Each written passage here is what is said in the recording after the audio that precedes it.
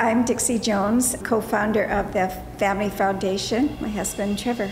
Together we founded the foundation about 6 years ago. Our children will run the foundation. The idea is it'll last 100 years.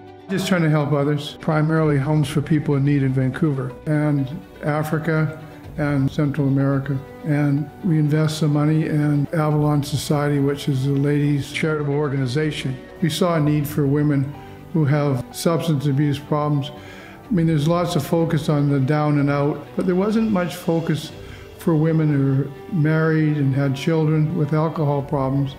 Somewhere that they could go and get counseling and not be treated poorly.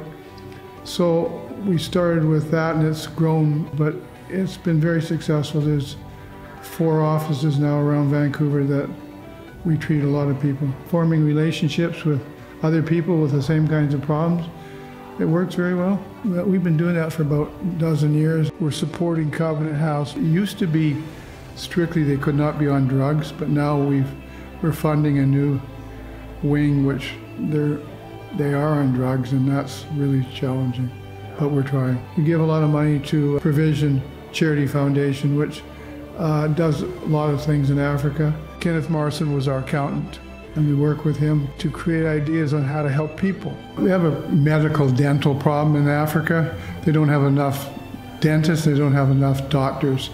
So to get the doctors and the dentists, you have to train them. They had facilities somewhat to train, but they had no accommodation for them. So we built a building right next to the university. It started out just for females. It was really a huge need for it because the girls, it was dangerous at nighttime going to and from classes.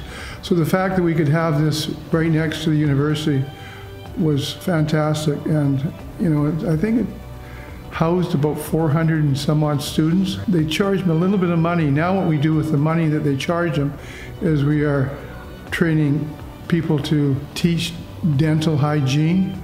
We've got 4 or 5 trained people, bought a 4-wheel drive, and they go around with books and trying to teach mostly mothers how to look after the children's teeth because they don't really have much knowledge. We've done more and more in Africa, mostly in schools, trying to teach mostly dental. Dentistry problems in Africa are just awful. We have some books in English and Swahili trying to teach the children about dental hygiene. And we work a little bit with some dentists out of Vancouver who give their time and go there and do dental work for like a month at a time, which is very admirable. Last time I was there was about 6 years ago with Dean and Cole. That's Dean's son. So they've now graduated quite a few of these people. We've gone back to their communities and helping medical dental. More recently, we have been supporting New Story Homes. They are developing communities in Mexico and Central America and being very innovative by helping families own land, build credit, and then back mortgages to build their residences and also build equity.